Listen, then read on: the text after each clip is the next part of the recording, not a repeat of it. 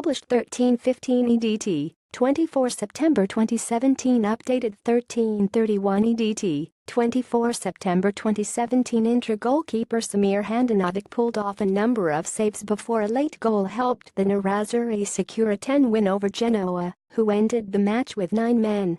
Inter had lost their perfect record midweek in a surprise 11 draw against Bologna, so needed a win to keep up the pressure on early pacesetters Napoli and Juventus.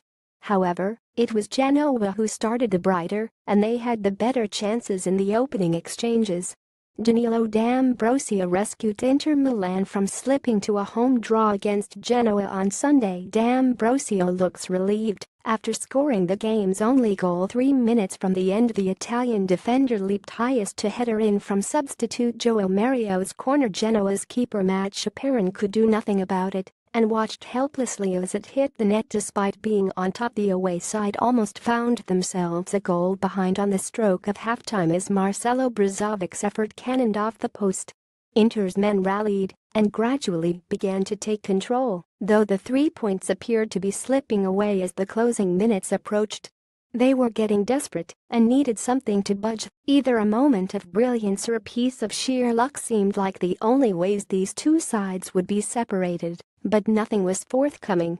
Luca Rigoni left battles for possession of the ball with Inter's Brazilian left-back Dalbert. Ivan Perisic uses his fast feet to escape Alindro Rossi and carries the ball forward for Inter. Inter striker Mauro Icardi looks angry and kicks the post in pure frustration during the match. In the end, it was an unlikely source who produced the goods, with defender Danilo DAmbrosio heading home Joao Marios' corner 3 minutes from time to decide the game. After a hard-fought, gritty performance was on the verge of proving futile, the Genoa players, feeling hard done by, lost their composure and finished the game with 9 men as Stefano Mianga and Adel Taarabt were shown straight red cards within minutes of each other in stoppage time. Samir Handanovic was in fine fettle in the sticks and pulled off a diving save in the first half. Substitute Yann Karamoh looks frustrated as the home side struggled to break down Genoa. Goran Pandev and Serge Gakpo argue with the referee after Stefano Mianga's red card. The Inter players embrace at the final whistle after grinding out 3 points against Genoa. Mianga was ejected for bringing down Inter and denying a clear goal-scoring opportunity, and Taarabt for a two-footed tackle on Yann Karamoh.